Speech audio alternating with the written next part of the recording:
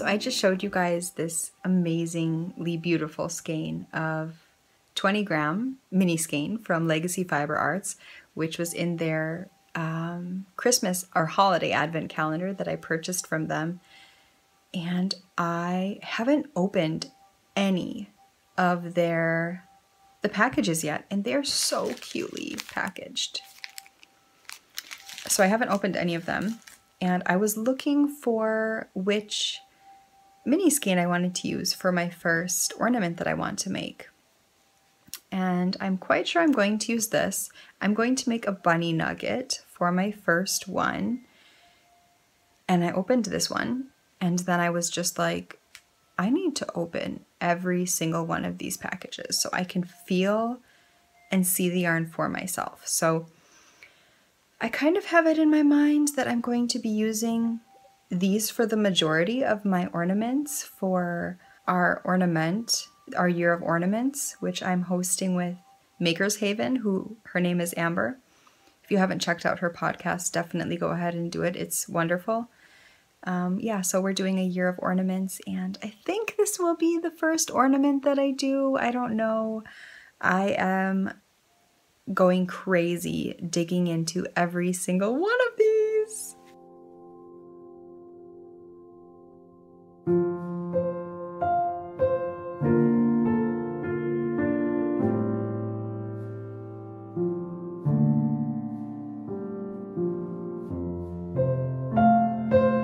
I've decided while looking through all of my things in here that I'm going to keep all of my really special Legacy Fiber Arts mini skeins inside of a box, and then I have another really sweet little box that I received from Shauna of Adelaide Cottage, where I'm going to keep all of my ornaments. So this box is, I think, really, really beautiful, and I think it's perfect for putting all of my ornaments in. This is the box where I'll be keeping my ornaments in.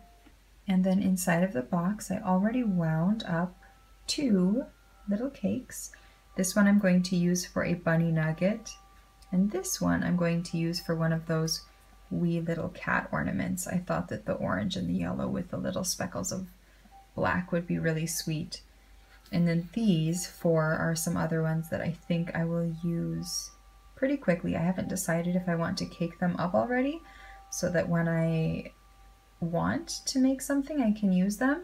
But then I also think that we change our minds so easily and so quickly that I think it's also pretty likely that if I cake up all of these, that I will want to use something else the next time. So I'm definitely set on the bunny nugget, which I'm going to cast on now. It's pretty late. It's almost 11 o'clock in the evening. Robert's in the bath. And I definitely know that that is the yarn I want to use for the wee kitten. I have already looked through all the mini skeins, and I think that one is the perfect yarn for it. I think after I knit the wee kitten, or the wee cat, I'm not sure of the exact name, I will just make a teeny tiny little Christmas sock, and I don't know where I'll go from there.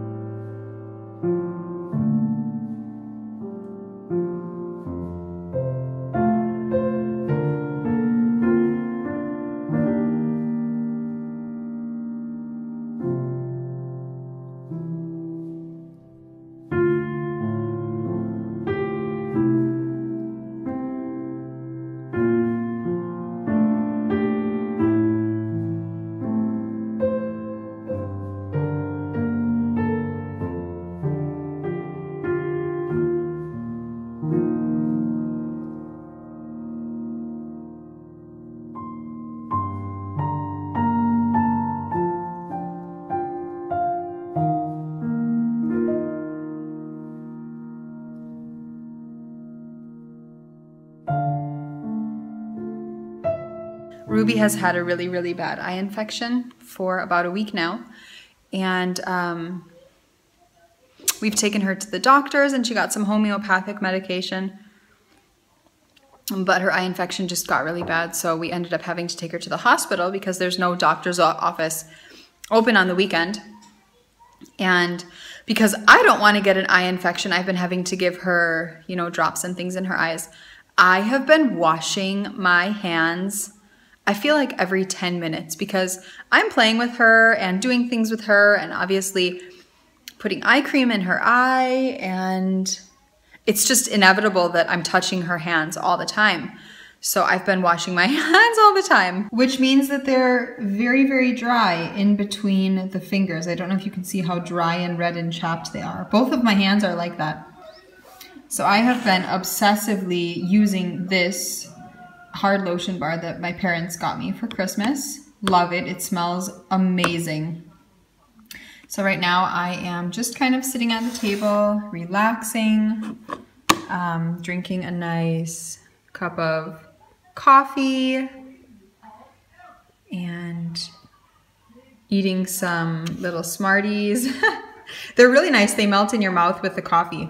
And I'm knitting on our new Family Secrets colorway, which I'm so obsessed with. I think it's just such a really, really pretty colorway. And this is on Gold Stellina. I think today I'm going to dye 40 skeins of this because I just think it's really, really pretty, and I want everyone who wants it to get a skein of it because I'm seriously obsessed. It's one of my favorite colorways that I've ever dyed, and it just knits so pretty, in my opinion. So this is the way that the cake looks. It's a little bit messy. I just have a cheap Amazon, I don't even know what the brand is, skein winder, and I love it. It's definitely a colorway that takes a long time to dye. It requires a lot more coats, a lot more layers. It's way more complicated than a lot of my other colorways, which I think is why I will just do a huge batch of it tonight and do about 40 skeins. Just because, like I said, it's so complicated. I'm going to knit a pair of socks on this. I just got a new pair of 9-inch circulars. Let me show those to you guys.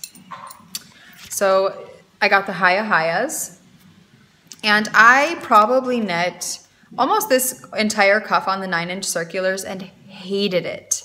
Hated it. So I just, maybe 2 rows ago, put it on the double points, and I think I'm going to try and transfer back to the 9-inch circulars after I finish the ribbing. I just can't do the ribbing on the 9-inch circulars. I don't know why. I'm sure it takes a while, but it is slowing me down so much.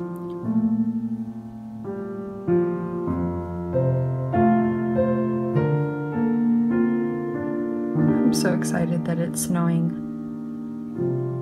For the last, oh my goodness, how long have I lived here now? 8 years, I think, that I've lived in Berlin. We've only had 1 year that we had a really good snow like this. And it was the year that Elodie was born. So having the snow fall down like this feels like such an amazing surprise. It's so magical, I guess. It's something that we don't see so often, so it feels really special.